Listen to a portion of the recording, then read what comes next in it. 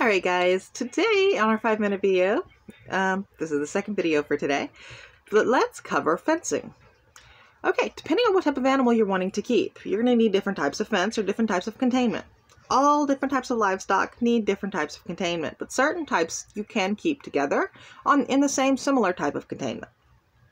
And I keep saying containment, but I mean things like cages, pens, runs, cages, paddocks, pasture, whatever you have them in, they almost always are going to need something that will keep them in their defined area, because it's very unlikely that you're going to be living in an area where you just have hundreds and hundreds of acre and they are very unlikely to get off of your land. No matter what type of animal you have, most likely you're dealing with 20 or less acres, so they have a confined area that they have to stay on. Things like sheep in the wild move miles every day. Sometimes, you know, depending on where they are, what type of sheep they are. Some are mountain sheep and they'll just be climbing and moving around these mountains. They don't move, but you know, maybe a quarter of a mile to a half a mile each day. But some of them, like in the desert sheep, they will move miles each day searching for food and water. So, you know, your little quarter of an acre, half an acre, 1 acre, 10 acres, whatever is nothing for that sheep or that goat or that horse or that cow. And I'm sorry, that bird has decided he wants more attention. You can just hear him shouting in the background because I'm not looking at him. He's not happy about it. But anyway, back to our topic here. So if you're raising something like quail, you probably need containment if you want them to be comfortable and healthy, about 1 square foot per bird. So for example, if you have 10 quail, your best bet is going to be something that equals 10 square feet. So something 2 by 5 would be 10 square feet. Tommy, that's enough. Something 2 by 5 would be 10 square feet. Something 3 by 4 would be 12 square feet. Something 4 by 4 would be 16 square feet. If you get square feet, you just multiply the length and the width.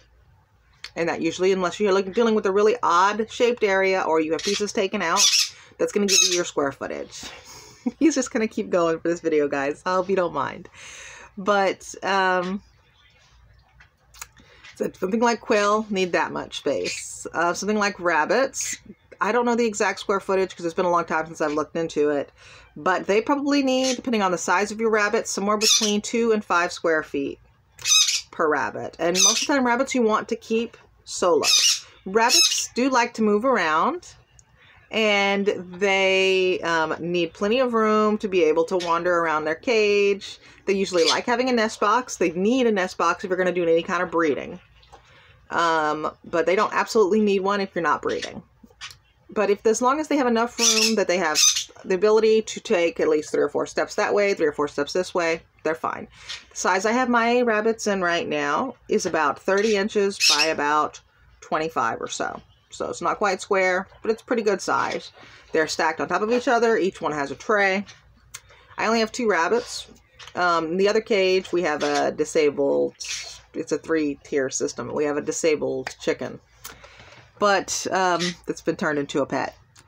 But for fencing, for bigger animals, for sheep, 4-foot fence is normally fine. For pretty much anything, if you have a really persistent ram, he might get over that 4-foot fence. Or if you have extremely hungry ewes, they might get over that 4-foot fence. But in the vast majority of cases, 4 foot is absolutely fine.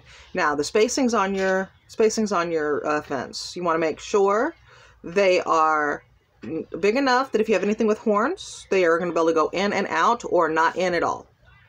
Because if you have something that's big enough for them to stick their head in, but they pull it back out and their horns get stuck, they are probably going to die unless you catch it really quick, because animals, when they get stuck, often will freak out, go into shock, and die.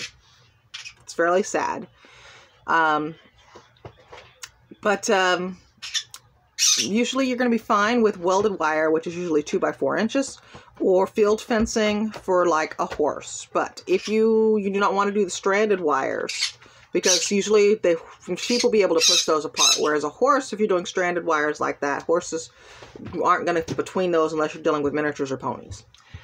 The goats, on the other hand, you probably want at least 5 foot or taller unless you're dealing with the dwarf varieties, because goats are climbers and they will climb over short fences pretty easily, or they'll find something to climb on and jump over those. Sheep aren't near as much of a climber or jumper. Now, there's the old idiom, sheep are jumping over the little fence, but that little fence is like 2.5 feet tall. That's why they could jump over it pretty easy. But I've got a little over 5 minutes here, guys, but that covers the majority of the requirements for fencing for quail, rabbits, goats, and sheep. If you're dealing with something larger like a cow, you want much more secure fencing because they are really rough on fences. You want tall, at least 5 foot tall, and you want it to be very strong and very supported because that cow's going to rub and lean on those fences. If you're dealing with them, you might want to look into hot wire fencing because hot wire fencing will keep them off the fences and keep other animals out of your pasture. You can also do hot wire netting fencing or stranded fencing for sheep and goats. Some people do it really well. I'm at 6 minutes now, guys, so I'm going to go ahead and stop there. If you have any other questions about fencing, feel free to shoot them my way. I can cover this again in a longer video if you want me to, but I'll see you in the next video. Bye!